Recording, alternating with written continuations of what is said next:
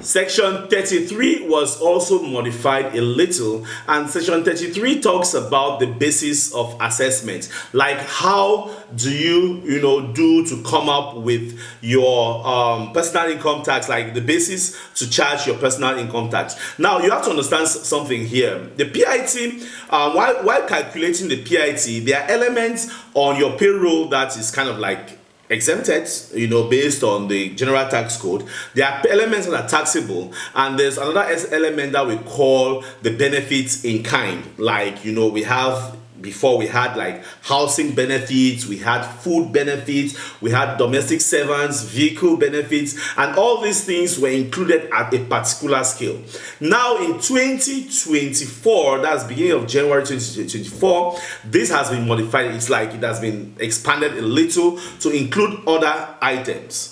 So as earlier mentioned, we had housing allowance at 15%, electricity allowance at 4%, water allowance at 2%, domestic servant allowance at 5% per domestic servant, vehicle allowance at 10%, and then we had food allowance at 10%. But right now in 2024, we've had the addition of telephone allowance 5%, fuel allowance 10%, security guard allowance 5%, and then we have internet allowance 5%. These are the things that were added in 2024. We have telephone allowance, we have fuel allowance, we have security guard allowance, and then we have internet allowance. Now, if you have been given any of these allowances on your payroll, then they are going to calculate the percentage that's stated in the general tax code and include it on your taxable base for PIT purposes. Okay, like for example, telephone allowance. If you have been given a telephone allowance for,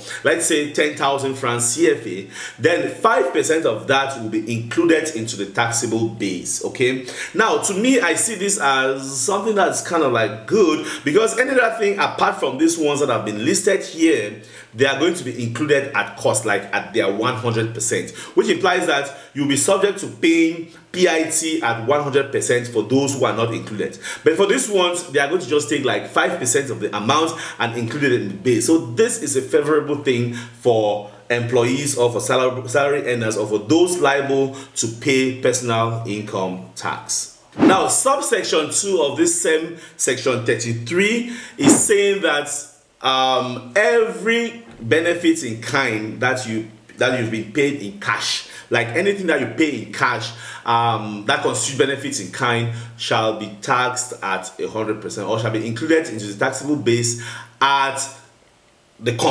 entire cost, like 100%. So for example, if you were giving some kind of allowance cash, they are not going to subject that to anything that I mentioned above. Like, they're not going to apply the percentage based on this particular section of the general tax code. They are going to charge that in entirety. So what happens is, guys, if you have a company or you are the accountant of a company, then try as much as possible not to pay in cash. Okay, so everything has to go through the electronic system. Like, you have to pay through a bank check or through electronic transfer, so that you can benefit from these rates that the general tax code has now applied for the benefits in